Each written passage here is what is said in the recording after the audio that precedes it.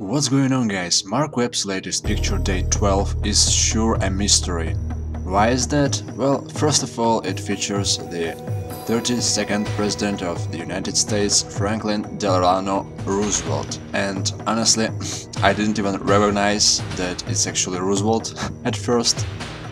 Now, let's discuss it. Some possible connections between Roosevelt and Spider-Man.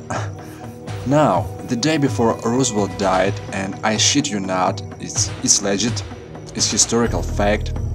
So, the day before he died, he was working on a speech about the post-war world, and his actual quote from this speech is "Great power involves great responsibility."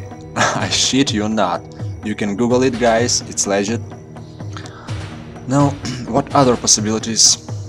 Connections between Roosevelt, Spider-Man's franchise? Well, let's not forget the fact that the final battle between Spider-Man and Green Goblin in Spider-Man 1 actually took place at New York's Roosevelt's Island. Could it be a reference to Green Goblin? What's really interesting is the picture's hashtag, which is the passage. Now, after a bit of Google work, I managed to find out about this particular best-selling novel by Justin Cronin, which is actually named The Passage. Now, I'd probably ignore this quite interesting read if only.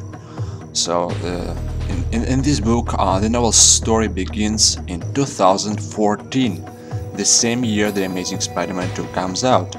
Also, it takes place in a sort of post-apocalyptic world which is being overtaken by vampires. So, 2014, a coincidence or an actual hint by Marc Webb? I suggest to read about this novel, guys, it's some spectacular stuff.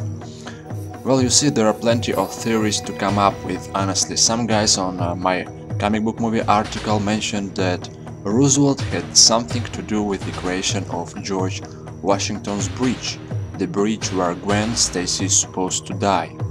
But I'm not sure if it's legit, since I didn't have much time yet to do my research, so it's up to you, my fellow webheads, to dig some information. And I'm out for now.